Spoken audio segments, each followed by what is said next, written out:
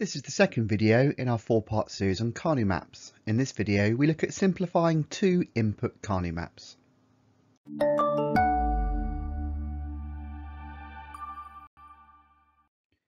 Now, this video assumes you're already familiar with the basic introduction to Karnaugh maps we did in part 1. If you haven't seen it yet, go back and watch that first.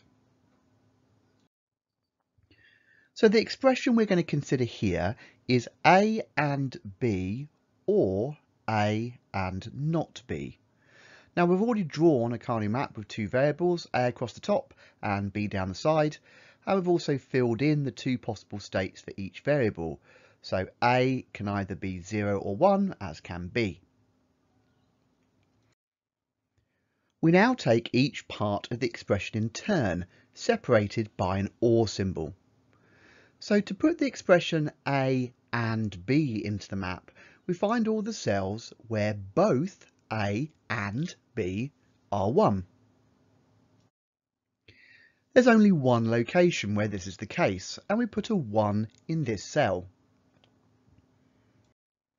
We now look at the second part of the expression after the or symbol.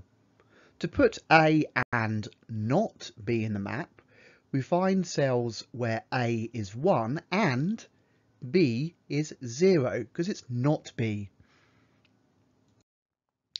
Again, there's only one location where this is the case, so we put a 1 in this cell.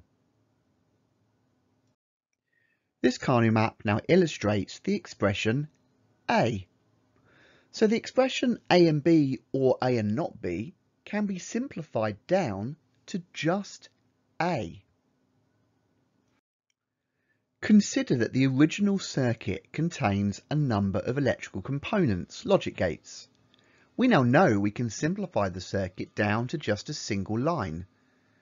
Doing so will reduce the number of components required, saving both money and power. Having watched this video, you should be able to answer the following key question. How can Karnaugh maps be used to simplify Boolean expressions? So just before we end this video, we want to make you aware of our freely available Boolean algebra cheat sheet.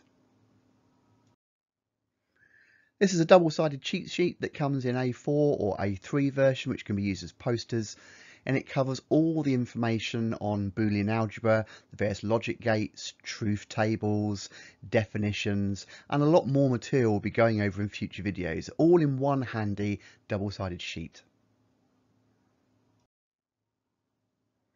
You can find this over at student.craiganddave.org. Just scroll down to where it says A Level Revision.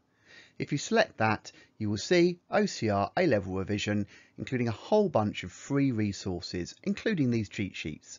You can click download, no subscription or logins required, and you'll get access to this cheat sheet.